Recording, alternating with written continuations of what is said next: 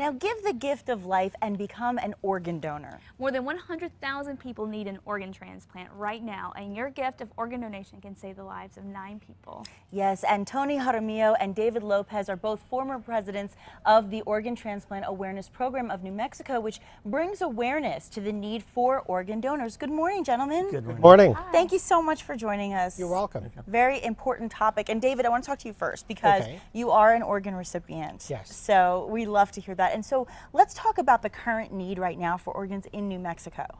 Okay.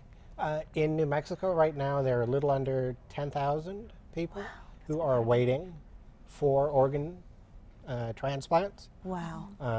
And the group that I'm with, called the Organ Transplant Awareness Program of New Mexico, tries to promote more people to become aware of becoming organ donors on their driver's licenses and making sure that they talk to their families about it so that their families know their wishes. That way if something happens, you know, there isn't a question as to what that person wanted to have happen. Exactly, and we could save more lives that way too. Definitely. Absolutely. Definitely. Well, you know, I always hear this rumor that goes around. I remember the first time when I got my license, signed up for it, and it said, "Do you want to be a donor?" And I was like, "Yes," but I remember somebody going, "No, no, no, don't do that, because if you get into an accident and it's a close call, they might just let you go." And they said that it could be a bad thing, but that's a rumor, right? It is. Yeah, it's a myth. It's a total myth, so don't Definitely. be fooled by that. No, I mean, doctors are there doing their job, which is to save people's lives. Absolutely, yeah. And that's what they do, whether you're an organ donor or not an organ donor. Right. They'll work as hard as they possibly can.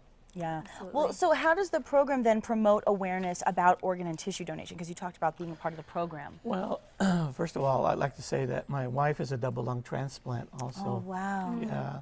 And anyway, the Organ Transplant Awareness Program, we get, like right now, you know, talking about organ donation, tissue donation. We also set up in different state fair, you know, we go to different places to set up table, pass out brochures, talk to people if they have questions. There's also a website that we have, and it's otapnm.org. They can go there and get information also. That's great. So we're always out there in the public eye promoting organ and tissue donation. And I know a lot of people appreciate that. And I want to bring this up because the Fight for Life Martial Arts Championship for Organ Donation Awareness is actually coming up next month. So can you tell our viewers a little bit about the details? Yeah, the tournament is happening on November 10th at Sandia Preparatory School, 532 Osuna Northeast. And registration starts about 8 o'clock in the morning, goes till about 10, and then the tournament goes from 10 a.m. until it finishes, which is usually in the evening sometime. Wow, it's a long day, but it's all for a very good cause. Very, very good cause, and it's well worth it, definitely. No kidding, no The kidding. proceeds, and can you tell us where the proceeds And the proceeds go directly to the Organ Transplant Awareness Program of New Mexico, so that we can continue to do our various promotional events, you know, such as the scholarship that we do every year. Which is great. Oh yeah, definitely. And appreciated.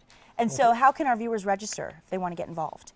If they want to get involved in the karate tournament, they can go to our website, otapnm.org, and click on the karate tournament link, and there's a registration form there that they can register with and send that off. That's great. It's wonderful. It is. Now, how can we become an organ donor? Well, you can, when you do your driver's license, tell them you want to be an organ donor, and they'll include that on your driver's license, and it's indicated on the license with a little red heart. Exactly. And if you already have your license, then you can register online also. Yeah, and I just want to remind everybody what you said at the top of the segment, which is that just under 10,000 people are on a waiting list for an organ transplant. So we really want to get that awareness out there and hopefully save more lives just like yours and your wives. So thank you. Thank you so much. Definitely. And continued success with the program. We hope to get a lot of people out there for the Martial Arts Day. Thank you. We appreciate it. And when disaster strikes, will you be prepared? Well, after the break, we'll tell you how to prepare your family for unexpected emergencies.